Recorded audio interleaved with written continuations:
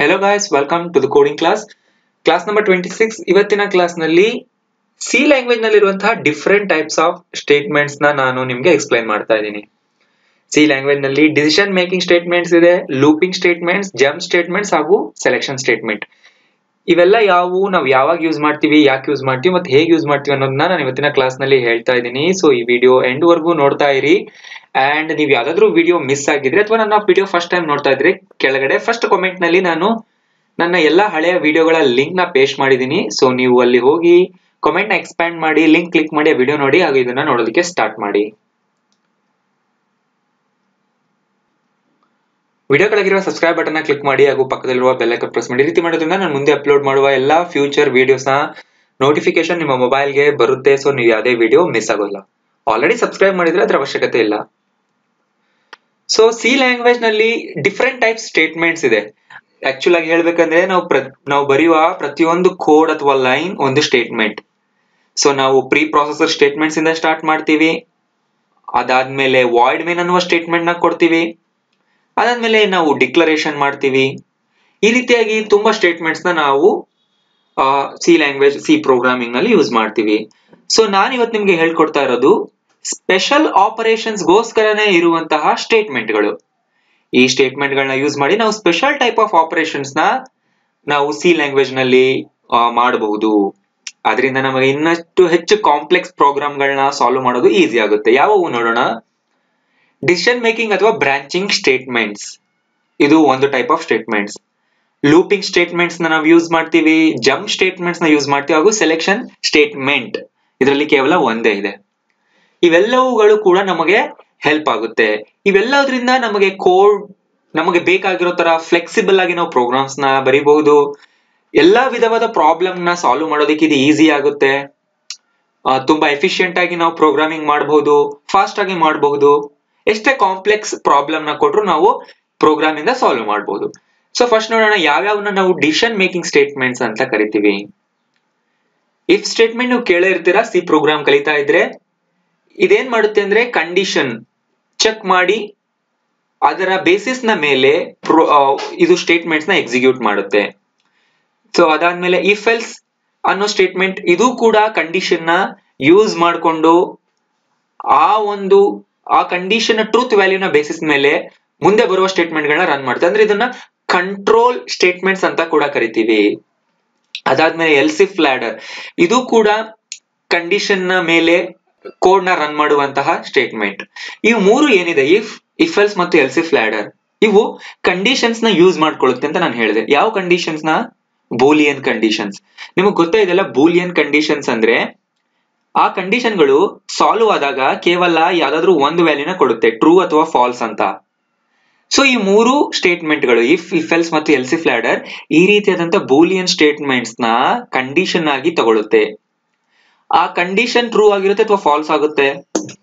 ಆ ಒಂದು ಕಂಟ್ರೋಲ್ ನ ಮೇಲೆ ಅಂದ್ರೆ ಟ್ರೂತ್ ವ್ಯಾಲ್ಯೂನ ಬೇಸಿಸ್ ನ ಮೇಲೆ ಪ್ರೋಗ್ರಾಮ್ ನ ಈ ಸ್ಟೇಟ್ಮೆಂಟ್ ಗಳು ಕಂಟ್ರೋಲ್ ಮಾಡ್ತಾ ಇರುತ್ತೆ. ಆದ್ರಿಂದ ಇದನ್ನ ಡಿಸಿಷನ್ ಮೇಕಿಂಗ್ ಅಂತ ಕರಿತೀವಿ. ಸೊ ನೆಕ್ಸ್ಟ್ ಬರುವ ಸಬ್ಸಿಕ್ವೆಂಟ್ ಕ್ಲಾಸ್ ಗಳಲ್ಲಿ ನಾನು ಒಂದೊಂದನ್ನ ಡೀಪ್ ಆಗಿ ನಿಮಗೆ ಹೇಳ್ಕೊಡ್ತಾ ಹೋಗ್ತೀನಿ, ಎಕ್ಸಾಂಪಲ್ಸ್ ನ ತೋರಿಸ್ತೀನಿ, ಆಗ ನಿಮಗೆ ಅರ್ಥ ಆಗ್ತಾ ಹೋಗುತ್ತೆ. ನೆಕ್ಸ್ಟ್ ಬರುತ್ತೆ ಲೂಪಿಂಗ್ ಸ್ಟೇಟ್ಮೆಂಟ್ಸ್ ಅಂತ. ಲೂಪಿಂಗ್ ಸ್ಟೇಟ್ಮೆಂಟ್ಸ್ ಅಂದ್ರೆ ಏನು?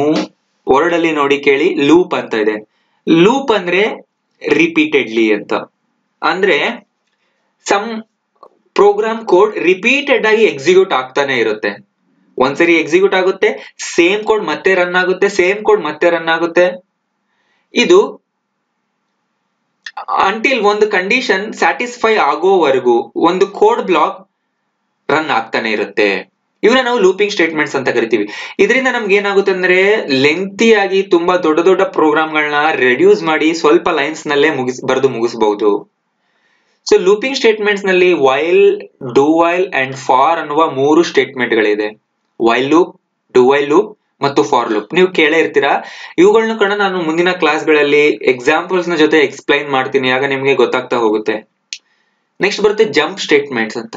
ಜಂಪ್ ಸ್ಟೇಟ್ಮೆಂಟ್ಸ್ ಅಂದ್ರೆ ಪ್ರೋಗ್ರಾಮ್ ನ ಒಂದು ಲೈನ್ ಇಂದ ಮತ್ತೊಂದು ಲೈನ್ ಆಫ್ ಕೋಡ್ ಗೆ ಜಂಪ್ ಆಗೋದು. ಅಂದ್ರೆ ನಾರ್ಮಲ್ ಕನ್ವೆನ್ಷನಲ್ ಆಗಿ ಪ್ರೋಗ್ರಾಮ್ ಏನ್ ರನ್ ಆಗ್ತಿತ್ತು ಅಂದ್ರೆ ಲೈನ್ ಬೈ ಲೈನ್ ರನ್ ಆಗ್ತಿತ್ತು, ಅದರ ಆಪೋಸಿಟ್ ಇದು. ಅಂದ್ರೆ ಯಾವ್ದಾದ್ರು ಲೈನ್ ಇಂದ ನಾವು ಮತ್ತೆ ಯಾವ್ದಾದ್ರು ಲೈನ್ಗೆ ಕಂಟ್ರೋಲ್ ನ ಪಾಸ್ ಮಾಡಬಹುದು. ಈಗ ನೋಡಿ ಲೈನ್ ನಂಬರ್ 3 ಇದೆ, ಲೈನ್ ನಂಬರ್ 3 ರನ್ ಆಗ್ತಿದೆ. ನಮಗ್ ಬೇಕಿದ್ರೆ ಲೈನ್ ನಂಬರ್ 3 ಆದ್ಮೇಲೆ ಲೈನ್ ನಂಬರ್ 10 ನ ರನ್ ಮಾಡಬಹುದು. ಅದಾದ್ಮೇಲೆ ಮತ್ತೆ ವಾಪಸ್ 4th ಗೆ ಬರ್ಬೋದು. ಈ ರೀತಿ ನಾವು ಪ್ರೋಗ್ರಾಮ್ ನಲ್ಲಿ ಜಂಪ್ ಸ್ಟೇಟ್ಮೆಂಟ್ಸ್ ನ ಯೂಸ್ ಮಾಡಿ ನಮಗ್ ಬೇಕಾಗಿರೋ ಲೈನ್ಸ್ ನ ರನ್ ಮಾಡಿಸಬಹುದು. ಅದರಲ್ಲಿ ಗೋ ಟು, ಬ್ರೇಕ್ ಮತ್ತು ಕಂಟಿನ್ಯೂ ಬರುತ್ತೆ. ಸೊ ಗೋ ಟು ಇಂದ ನಾವು ಜಂಪ್ಸ್ ನ ಪರ್ಫಾರ್ಮ್ ಮಾಡಬಹುದು. ಬ್ರೇಕ್ ಇಂದ ನಮಗ್ ಬೇಕಾಗಿರೋ ಕಡೆ ಅಂದ್ರೆ ನಮ್ಗೆ ಪ್ರೋಗ್ರಾಮ್ ಎಲ್ಲಿ ಟರ್ಮಿನೇಟ್ ಮಾಡ್ಬೇಕು ಅನ್ಸುತ್ತೆ ಅಲ್ಲಿ ನಾವು ನಿಲ್ಲಿಸಬಹುದು ಪ್ರೋಗ್ರಾಮ್ ನ. ಸೊ ಇದು ತುಂಬಾ ಸರಿ ನಾವು ಲೂಪಿಂಗ್ ನಲ್ಲಿ ಯೂಸ್ ಮಾಡ್ತೀವಿ ಹಾಗೂ ಸೆಲೆಕ್ಷನ್ ಸ್ಟೇಟ್ಮೆಂಟ್ ನಲ್ಲೂ ಯೂಸ್ ಮಾಡ್ತೀವಿ. ಕಂಟಿನ್ಯೂ ಅನ್ನೋ ಸ್ಟೇಟ್ಮೆಂಟ್ ಬ್ರೇಕ್ ಗೆ ಆಪೋಸಿಟ್. ಬ್ರೇಕ್ ಏನ್ ಮಾಡುತ್ತೆ ಅಂದ್ರೆ ಪ್ರೋಗ್ರಾಮ್ ಎಕ್ಸಿಕ್ಯೂಷನ್ ನ ಸ್ಟಾಪ್ ಮಾಡುತ್ತೆ, ಅಂದ್ರೆ ಫರ್ದರ್ ಎಕ್ಸಿಕ್ಯೂಷನ್ ನ ಬ್ರೇಕ್ ಮಾಡುತ್ತೆ, ಅಂದ್ರೆ ಅಲ್ಲಿಗೆ ನಿಲ್ಲಿಸುತ್ತೆ. ಬಟ್ ಕಂಟಿನ್ಯೂ ಏನ್ ಮಾಡುತ್ತೆ ಅಂದ್ರೆ ಇದು most of the time looping statements ನಲ್ಲಿ ಯೂಸ್ ಮಾಡಿಕೊಂಡು ಪ್ರೋಗ್ರಾಮ್ ನ ಫರ್ದರ್ ಎಕ್ಸಿಕ್ಯೂಷನ್ ಏನಾಗುತ್ತೆ ಅದನ್ನ ಕಂಟಿನ್ಯೂ ಮಾಡಿಸುತ್ತೆ. ಅರ್ಥ ಆಯ್ತಲ್ಲ? ಸೊ ಇದು ಎಕ್ಸಾಂಪಲ್ ಜೊತೆ ನೋಡಿದಾಗ ಮಾತ್ರ ನಿಮ್ಗೆ ಗೊತ್ತಾಗುತ್ತೆ. ಈಗ ನೀವು ನೆನ್ಪಿಟ್ಕೋಬೇಕಾಗಿರೋದು ಏನಂದ್ರೆ ಎಷ್ಟು ಟೈಪ್ಸ್ ಸ್ಟೇಟ್ಮೆಂಟ್ಸ್ ಇದೆ, ಯಾವುವು ಅನ್ನೋದನ್ನ ಮಾತ್ರ ನೆನ್ಪಿಟ್ಕೊಳ್ಳಿ. ಪ್ರಾಕ್ಟಿಕಲ್ ಆಗಿ ಮಾಡಿದಾಗ ನಿಮ್ಗೆ ಅಫ್ಕೋರ್ಸ್ ಅರ್ಥ ಆಗ್ತಾ ಹೋಗುತ್ತೆ. ಬರ್ಕೊಳ್ಳಿ ಕೂಡ ಇದನ್ನೆಲ್ಲ. ಸೆಲೆಕ್ಷನ್ ಸ್ಟೇಟ್ಮೆಂಟ್ ಅಲ್ಲಿ ಕೇವಲ ಒಂದಿದೆ, ಸ್ವಿಚ್ ಸ್ಟೇಟ್ಮೆಂಟ್. ಸ್ವಿಚ್ ಸ್ಟೇಟ್ಮೆಂಟ್ ನಾವು ಸೆಲೆಕ್ಷನ್ ಬೇಸ್ಡ್ ಸ್ಟೇಟ್ಮೆಂಟ್ ಅಂತೀವಿ. ಅಂದ್ರೆ ಇದರಲ್ಲಿ ನಮಗ್ ಬೇಕಾಗಿರೋ ಸ್ಟೇಟ್ಮೆಂಟ್ ಗಳನ್ನ ನಾವೇ ಸೆಲೆಕ್ಟ್ ಮಾಡಿ ರನ್ ಮಾಡಿಸೋದು. ಸೆಲೆಕ್ಟ್ ಮಾಡೋದಕ್ಕೂ ಕೂಡ ಒಂದು ಪರ್ಟಿಕ್ಯುಲರ್ ಟೋಕನ್ ನಾವು ಯೂಸ್ ಮಾಡ್ತೀವಿ, ಅದು ಕೂಡ ಸಮ್ ರೂಲ್ಸ್ ಇರುತ್ತೆ. ಇಲ್ಲಿ ನಮ್ಗೆ ಸ್ಟೇಟ್ಮೆಂಟ್ ಗಳನ್ನ ನಾವು ಸೆಲೆಕ್ಷನ್ ಬೇಸಿಸ್ ನಲ್ಲಿ ರನ್ ಮಾಡಿಸ್ತೀವಿ. ಇದನ್ನ ನಾವು ಸೆಲೆಕ್ಷನ್ ಸ್ಟೇಟ್ಮೆಂಟ್ ಅಂತ ಕರಿತೀವಿ. ಸೊ ಇವನ್ನ ಬರ್ದಿಟ್ಕೊಳ್ಳಿ, ನೆನ್ಪಿಟ್ಕೊಳ್ಳಿ ಎಷ್ಟು ಸ್ಟೇಟ್ಮೆಂಟ್ಸ್ ಇದೆ, ಯಾವ್ದಿದೆ, ಹೇಗೆ ಯೂಸ್ ಆಗುತ್ತೆ ಅಂತ. ನಾನು ಮುಂದೆ ಪ್ರಾಕ್ಟಿಕಲ್ ಮಾಡಿಸಿದಾಗ ನಿಮ್ಗೆ ಅರ್ಥ ಆಗುತ್ತೆ. ಸೊ ಮುಂದಿನ ಕ್ಲಾಸ್ಗಳಲ್ಲಿ ನಾನು ಇವನ್ನೆಲ್ಲ ಎಕ್ಸ್ಪ್ಲೈನ್ ಮಾಡ್ತಾ ಹೋಗ್ತೀನಿ. ಈ ವಿಡಿಯೋ ನಿಮ್ಗೆ ಇಷ್ಟ ಆದ್ರೆ ಲೈಕ್ ಮಾಡಿ, ಇನ್ನು ಸಬ್ಸ್ಕ್ರೈಬ್ ಆಗಲಿ ಸಬ್ಸ್ಕ್ರೈಬ್ ಮಾಡಿ. ಇದು ಬೇರೆಯವ್ರಿಗೆ ಹೆಲ್ಪ್ ಆಗುತ್ತೆ ಅಂದ್ರೆ ಫೇಸ್ಬುಕ್, ವಾಟ್ಸ್ಆಪ್ ನಲ್ಲಿ ಶೇರ್ ಮಾಡಿ. ಎಲ್ಲರೂ ಕಲೀಲಿ. Thank you.